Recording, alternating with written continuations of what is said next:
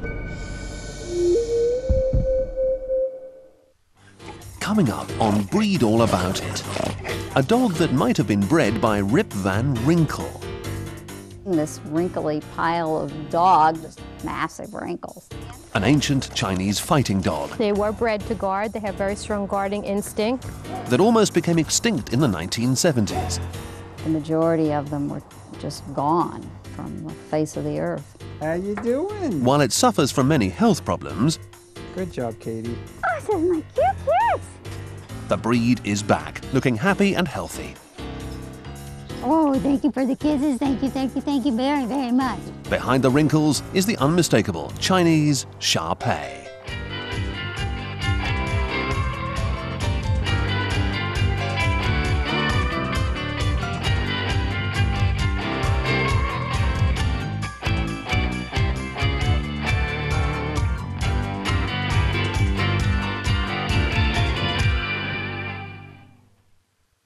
What a good baby.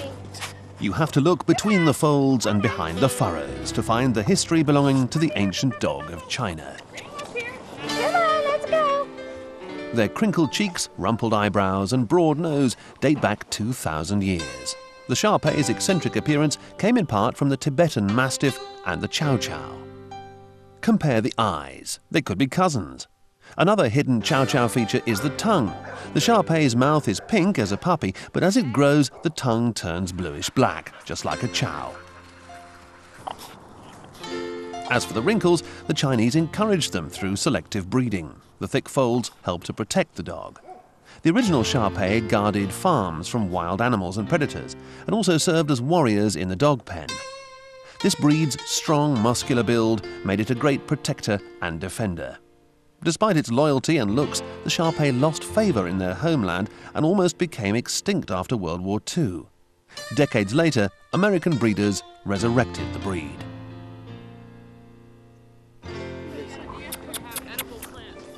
D.D. Wells' Shar Pei have enough rolls to make the Pillsbury Doughboy jealous. Puppies. These little dumplings are helping to bring good fortune to their breed. Oh, this is my cute kids. Dee Dee's goal is to create a line of Shar Pei that helps to eliminate the breed's health problems. Oh, thank you for the kisses. Thank you very, very much. She's really very, very lovely. Healthy or not, there's one thing you should know before rubbing shoulders with this canine's coat.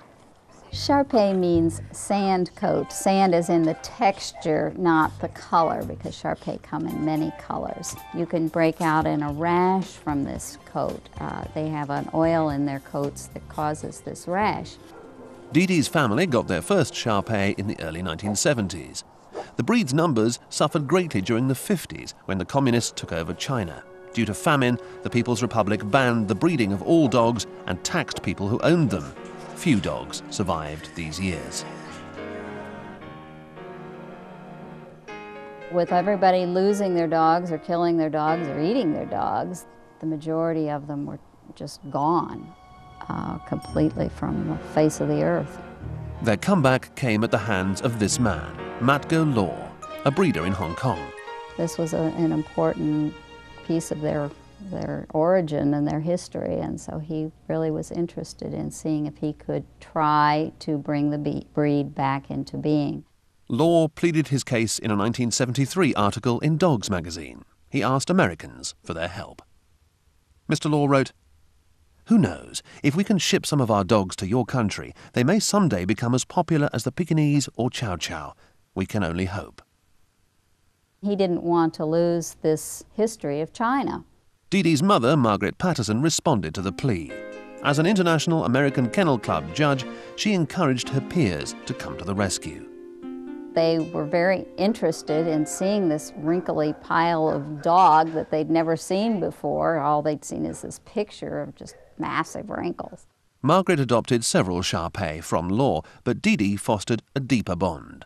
I had a female, and her name was La Poo, but I became so in love with the breed that I'm the one who took over and started raising and showing and breeding the Shar Pei. But Dee Dee noticed an alarming trend in the breed. People were just breeding and selling dogs at $1,000, $2,000 a piece because they were rare, and the more puppies they could have, and the more they could sell, the better off they were. Shar Pei became immediate status symbols. The store, Neiman Marcus, sold the pups in its 1983 Christmas catalogue. We went from 0 Shar Pei to like 75,000 Shar Pei in hardly any time at all, like 20 years or less. Over the years, the breed's numbers have subtracted and multiplied, but they've always had Dee Dee's undivided attention. They just give you so much just day-to-day companionship. They're just a great addition to the family. It's difficult to think that I would ever be without a Shar Pei at this point. The Kyle Blog family feels the same way. Dee Dee, you know I'm going to have another one, don't you? Trula and Jim just drove 4 hours to pick up a pup for Trula's sister, Barb Wood. Barb's an experienced Shar Pei owner whose own Shar Pei, Bear, recently passed away. All she has talked about is, I want another dog. I need another dog. I miss Bear. The puppy holds a secret. Bear is her uncle. Yeah. Bear was her uncle. And will be a surprise for Barb. She knows absolutely nothing, and I've got a big red bow. We're going to put a big red bow around her little neck for the kids to give to her. It's a package sure to bring tears of joy. She's going to cry. Yeah. And tears of sadness to another. You be a good girl, and you write. After securing the breed's past, I will have them email you, if it's all right if I give them your email. Sure. Dee Dee sees another Shar Pei embark on the road to her future. You guys be good. Oh, I'm terribly emotional. Well, there's always a little bit of me that kind of goes with the puppy. While one Shar Pei starts a new life on the road to